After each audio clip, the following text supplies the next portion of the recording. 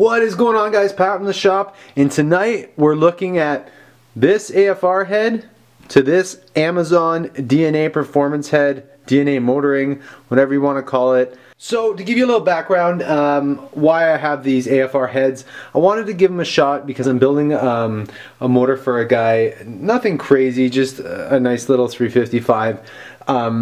And he wanted some aluminum heads, mostly just for the looks. The thing's not a huge performance. It's going to end up making more power than the guy originally wanted, but you know, that's not always a bad thing. So I ended up going with a set of these AFR Enforcer heads because two things: the heads I wanted were back ordered, and the other thing was I was kind of curious on them as I've never tried these AFR heads before. I've run AFR heads and typically they're out of the budget for most guys I'm building motors for, but they make an excellent product. So I thought this budget friendly head, they call it, might be something worth checking out. So I have a set here. So these come in as a 195cc as cast, no CNC porting, anything like that, 64cc chamber, and this one is an angled plug. Only because the straight plugs weren't available at the time. Angled plugs are great, but oftentimes you may run into header clearance, so I'll have to watch for that when I put headers on this. This is going into a truck, so we shouldn't have too many issues with headers. But so I ordered the set of heads. Things are a little different. They run 8mm valve stems, which is pretty cool. It comes with ARP studs and plates, AFR plates, adjustable guide plates. So it's a fully assembled head, other than you just got to put the guide plates in and stuff like that, normal stuff. But it comes like this. It's got the dual spring for hydraulic roller. Nice set of heads. So I got them in and they looked oddly familiar when I opened the box. I kind of suspected it as I was looking online, but as you can see, this head behind it, this is not an AFR head back here. This is that DNA performance head. I've talked about it in another video, and I actually have the flow numbers for both these heads so we can compare it. So that's going to be the video tonight. I'm just going to give you a quick overview of both these heads, and then we'll go in and we'll take a look at the flow numbers. So one thing you'll notice, the deck surface wise, both have really actually decent machining. I've checked the decks. They're both super flat on both these.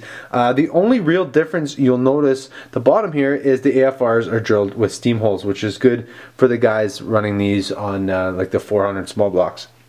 You want to have those, and if you're running these DNA performance heads, DNA motoring heads, you'll want to drill those and use your gasket as a template. So if you watched my video before, I actually CC'd these heads.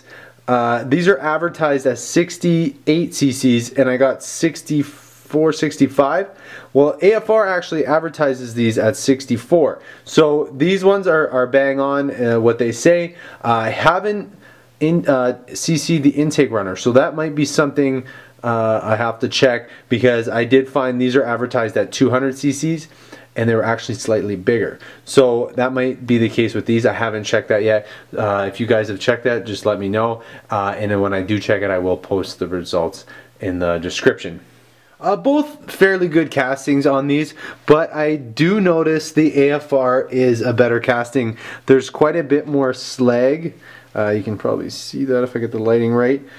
Slag in the cylinders on the Amazon DNA heads, and the versus inside the AFR heads, it's a lot more smooth.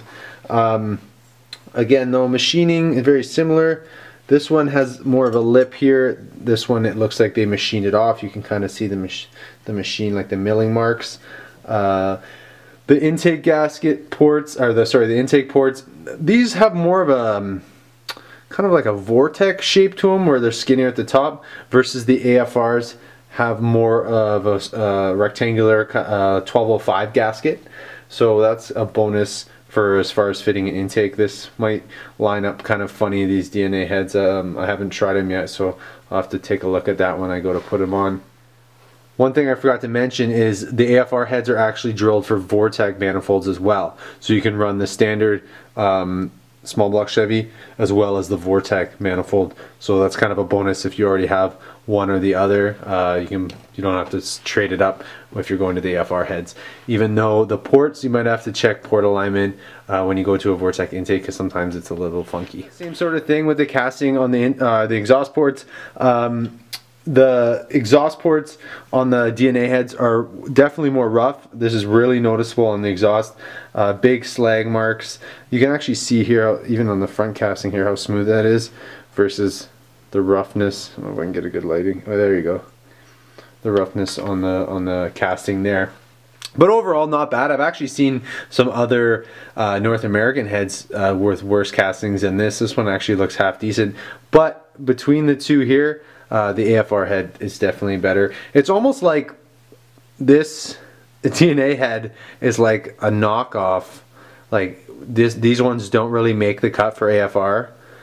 Only the good ones get sent to them. That's kind of what it looks like, honestly. Like, it looks like they're made in the same place, but this is kind of like the A line and this is the B line. One big thing I have to point out when you're going with the AFR head versus the Chinese head is you don't get some nice AFR stickers with the Chinese head. So that's a big bonus. Just remember, just keep that in mind. So the difference here between the two heads as far as ports, not a huge difference. We're gonna take a look at the flow numbers. I know you guys love the flow numbers. As far as advantages, the AFRs do have the skinnier stems, so that should help a little bit as far as airflow through past the valve stem.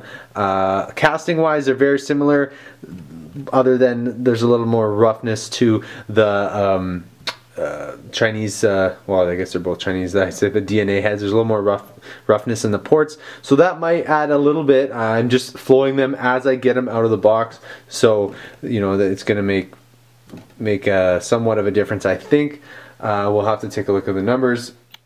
So you might have noticed in the video I didn't talk about you know, the valve seats and everything like that as far as like reliability with the DNA heads, because I just don't know. I'm getting a lot of mixed reviews from guys since I've posted about the DNA heads. Some guys have great luck with them. Some guys have, you know, leaky seats or this and that. I bought the head spare because I've heard about bad issues with valve springs. So I'm just going to set them up. So I'm not going to go into details about the quality and stuff like that. That's why I was just kind of talking about the casting.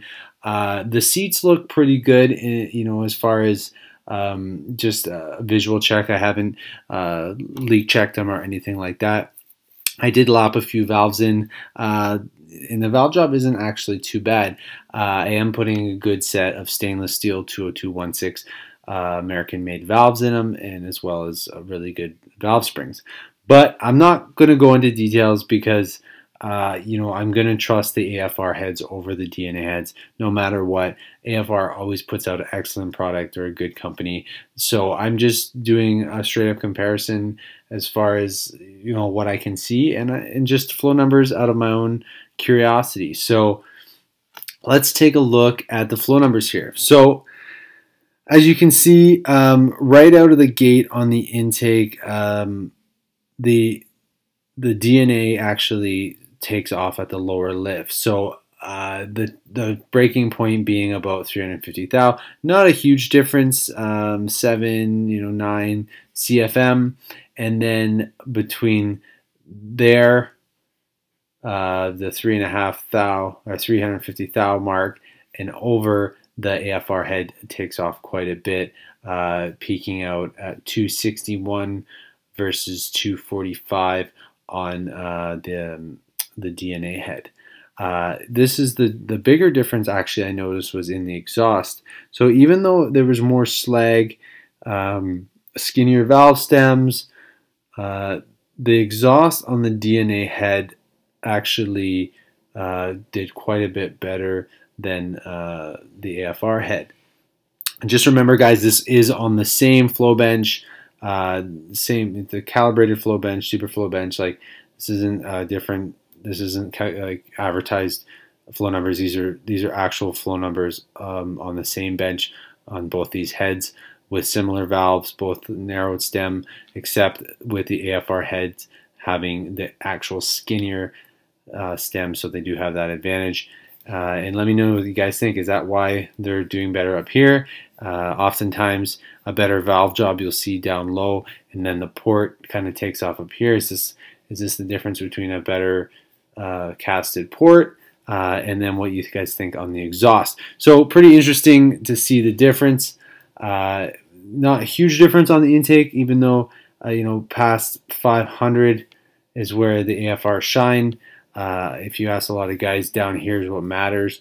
So it really depends on what you're going for. And remember, guys, flow bench numbers. Flow bench is just a tool for measuring airflow. It's not exact science per se. So a lot of guys get really worked up about flow numbers. Yeah, I like flow numbers. I like seeing the flow numbers, but you know, at the end of the day, it doesn't mean everything. So, but as you can see, there is some difference between these two. I actually thought they were going to be closer, and it's curious to see the difference between the advertised flow numbers of the AFR heads versus what they actually flow. And I'm actually going to chart those out and just show you guys real quick. AFR advertises versus what I got on the flow bench. Very similar for the most part. A little difference, variation in the exhaust down here, and a little variation in the intake up here, but pretty normal. Only, you know, here's probably the biggest difference of 8 CFM, but they actually flowed better than what they advertised, and I find this often will happen. Most of the time they underestimate them a little bit, but it also depends head to head. There is always a little bit of a difference, and there's always a little bit of a difference flow bench to flow bench. Like I said, this is a calibrated flow bench, so it's not some homemade one, so it is very, very accurate. But again, also flow numbers are just, it's just a tool. It's just a tool for measuring airflow. It's not the end of the world if you're a little bit from bench to bench, a little bit different. There's obviously some room for improvement if someone wanted to go import these. I have a lot of guys telling me that they've had those Chinese heads ported and they're flowing upwards of 300 CFM. So that's pretty amazing, and I would think you know, anyone that's good with porting will be able to get these AFR heads right up there too if your combination needs that sort of airflow.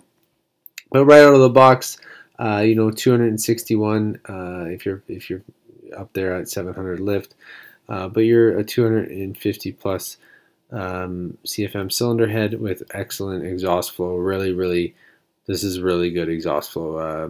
If you think about it like this, most older small block Chevys pre-Vortec didn't even flow on the intake what these heads flow in the exhaust. So that'll put it into proportion for you. 191 CFM on the exhaust is quite good for an as-cast head. So, all right, guys, before someone asks me about the Vortec porting video, it's coming next week. I was just waiting to get everything finalized. It's been a little crazy, obviously, with the weather and with everything that's going on. But I was also kind of pushing off for the 4K subscriber giveaway.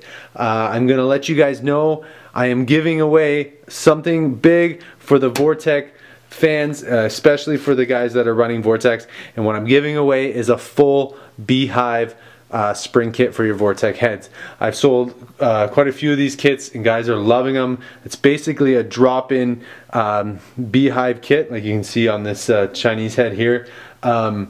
It's a drop-in kit for the Vortec heads. One of my lucky subscribers is going to get a free kit shipped to them. These are a premium kit. USA made springs, USA retainers, everything comes with seals, ready to drop into your Vortec heads. 530 to 580 lift depending on your application. I'll match the springs and the kit to your application. So I'm really excited to give someone one of these kits. I know a lot of you guys will be interested in the kits. They are actually, I am kind of backordered right now because I'm having issues getting product from the manufacturers. Everyone seems to be backlogged. So I don't want to, you know, change manufacturers because I like the quality of what I'm dealing with right now. So I might just have to wait this out. But I did save one kit for you guys because I wanted to give one away. So I'm going to explain it in the video when I hit 4K. I'm only maybe 20 subscribers away from that, so I'll be making a video real shortly on how that's going to work. It's going to be real simple, and one of you guys are going to be lucky enough to win one of these kits. So if you enjoy the Vortex stuff, if you enjoy my videos, all you have to do is go down and hit the subscribe button and wait for the video for the 4K subscriber giveaway.